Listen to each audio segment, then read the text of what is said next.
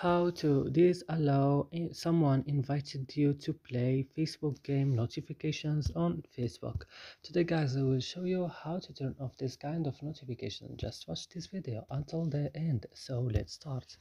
First, you will just open your Facebook and you will go directly here to this three line, and then you will come here on settings and you will click on notifications.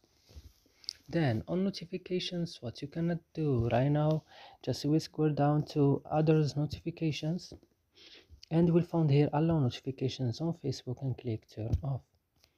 And that's it. I hope this video is useful for you. Do not forget to like, also subscribe in our channel, and see you in another videos.